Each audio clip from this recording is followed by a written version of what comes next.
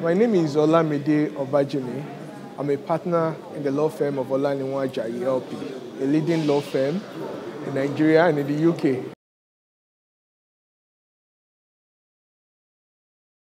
If you look at valuation in itself, it doesn't just stand alone.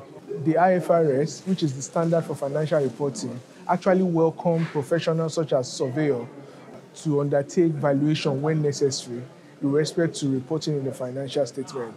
The standard is aware that accountants do not have that skill and competence to conduct valuation and recognizes the position of the valuers, the professional valuers, in valuing assets for the purposes of reporting in the financial statement.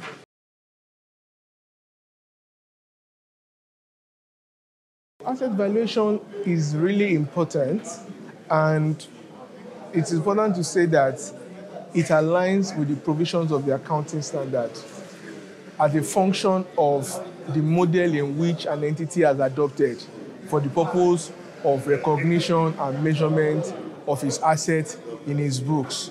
If an entity has adopted the cost model, then they might not need for a yearly revaluation of the asset of that entity. However, there may be instances for revaluation or evaluation, let me use the word valuation, in some instances where the entity observes that certain assets within its books must have been impaired.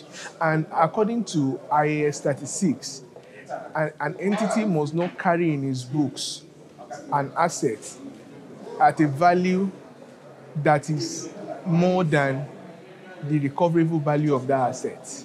So for the purpose of determining the recoverable amount of an asset, it is important that evaluation is conducted to examine the extent of impairment that may have arisen on that particular asset. So you cannot remove the importance of valuation with respect to when you are using the cost model, in respect to when you are checking for impairment, and also when you are using revaluation method with respect to IAS 16 PPE or using fair value model when it comes to IAS 40 investment property.